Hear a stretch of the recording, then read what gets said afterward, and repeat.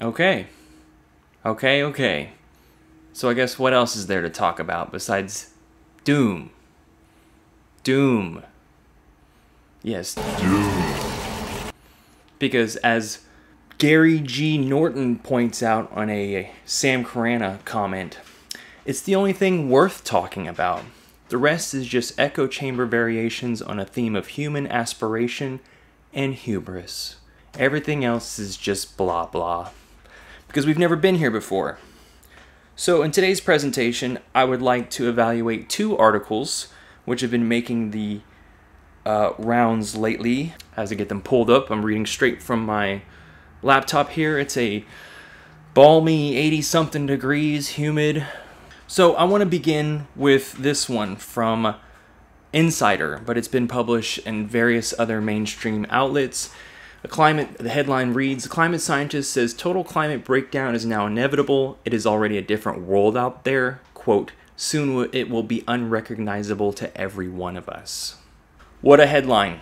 Can we get an applause for some honesty and truth? Finally, let's just read the bullet points. Scrolling down here, in his new book, Bill McGuire, by the way, this book is not out. I think it comes out early next month. Some various figures such as Roger Hallam and Rupert Reed have gotten early access to it, to name a few. He argues it's too late to avoid catastrophic climate change. The earth science professor says lethal heat waves and extreme weather are just the beginning.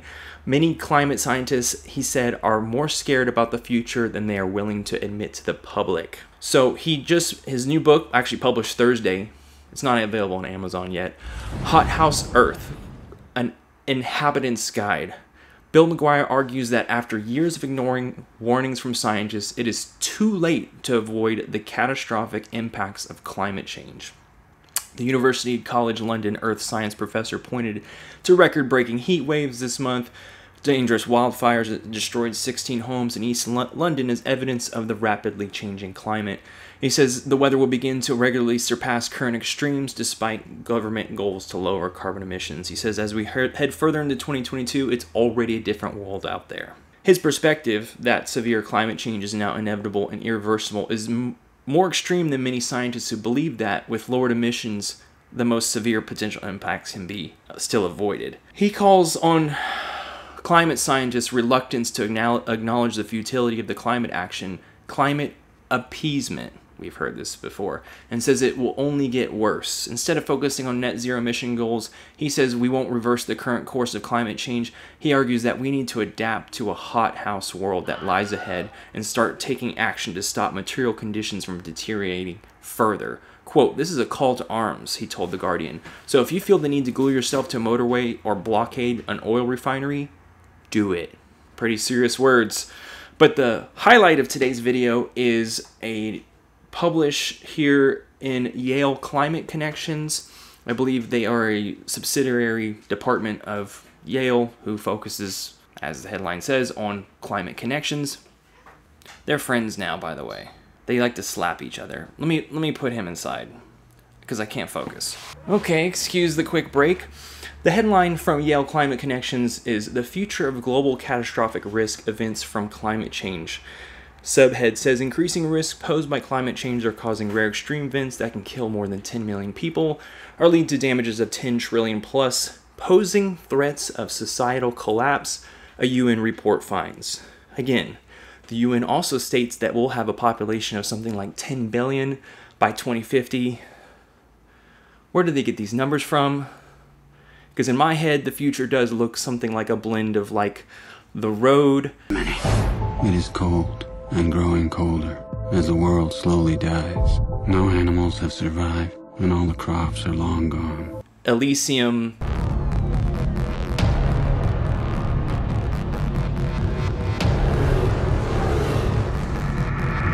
And Mad Max.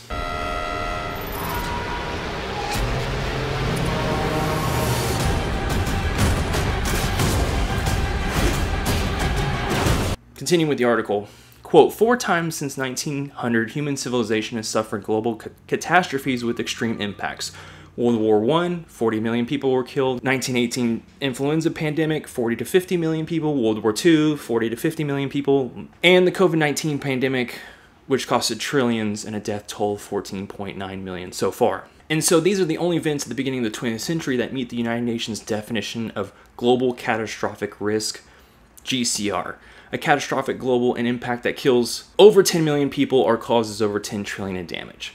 Okay? We understand this, guys? But human activity is creating greater and more dangerous risk, increasing the odds of global catastrophic risk events. And so they warned in a recent report called the Global Assessment Report on Disaster Risk Reduction that transforming governance for a reliant future, and it's endorsed by, Secretary General Antonio Guterres, is illustrating overtaxing of ecosystems are creating a dangerous tendency for the world to develop a global collapse scenario.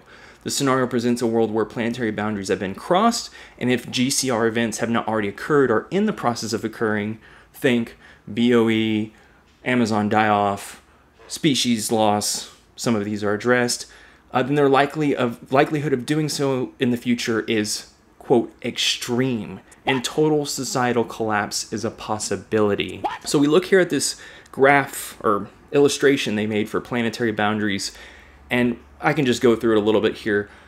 The orange represents increasing risk and danger from these safe operating spaces that we operate in. Things like climate change, extinction rate, which is way outside our bounds, and that's within biosphere integrity, land system change, deforestation, novel entities like chemical pollutants, plastics, heavy materials, biochemical flows, phosphorus, nitrogen. Ocean acidification is not quite past the planetary boundary, but it's pretty much there. And then atmospheric aerosol loading has surprisingly been not yet quantified, even though there is numerous peer-reviewed papers on this from multiple atmospheric surveys around the world, including Japan, and stratospheric ozone depletion, and freshwater use and freshwater change. Continuing these possible catastrophic risks, risk from nature, volcanic eruptions, comets and asteroids, unintended consequences, risk from hostile acts. These are pretty self-explanatory, guys. Nuclear war, nanotechnology, biotechnology. Furthermore, it goes on to say that the 5 types of GCR events increasing likelihood in warmer climate are no surprise: drought, war, sea level rise, pandemics, and ocean current changes. It goes on to give an illustration for ocean acidification provided by NOAA. And in 2004, a punishing surprise, number 7, Harvard climate scientists Paul Epstein and James McCarthy concluded in a paper titled Assessing Climate Stability that we are already observing signs of instability within the climate system. There's no assurance that the rate of greenhouse gas buildup will force the system to oscillate erratically and yield significant punishing surprises, i.e. Hurricane Sandy of 2012, high-impact black swan events that nobody anticipated. Wally Broker once said, "Climate is an angry beast and we are poking at it with sticks." This commentary is provided by Jeff Masters. I'll put the link below.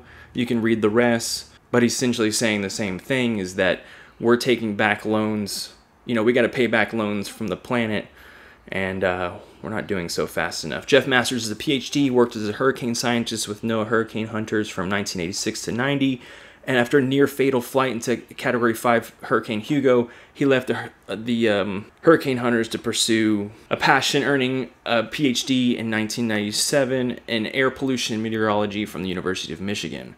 He co-founded Weather Underground, and yeah, you can reach out to him if you want. The emphasis on this article is these boundaries that we've crossed, or are already crossed, or about to cross, causing massive pain for civilization and you and me.